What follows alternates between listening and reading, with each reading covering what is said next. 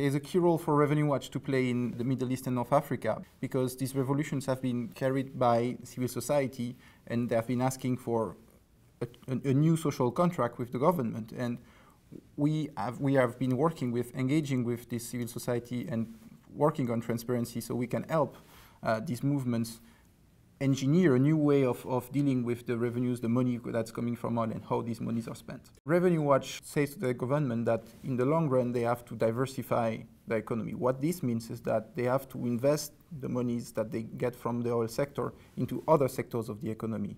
That means creating more manufacturing, making sure that they have some agriculture, if they can, or fisheries, to make sure that their sources of growth are different, because eventually all these countries will run out of oil.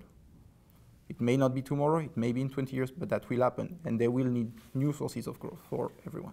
It's counterintuitive, but higher oil prices are actually fueling the expectations of the population that there will be more education, more employment, more jobs for them, and yet they have seen none of that coming in the last 10 years. Revenue Watch can bring two things. In the short term, it can help countries become more transparent about how they manage the monies from the oil sector, and it can help them design systems so that they disclose how much money is earned, they make contracts available, they publish what's going on in their sovereign wealth funds, and in the long run, it can advise the governments about how they may harness the oil revenues to other sectors of the economy so that they are not dependent on these resources. Revenue Watch believes that the role of civil society in Middle East and North Africa is fundamental in checking what the government is doing with the money that it's collecting from oil.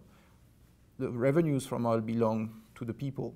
Therefore, civil society has to know what's going on in the oil sector and have accountability on how these monies are used and whether these monies are used for them.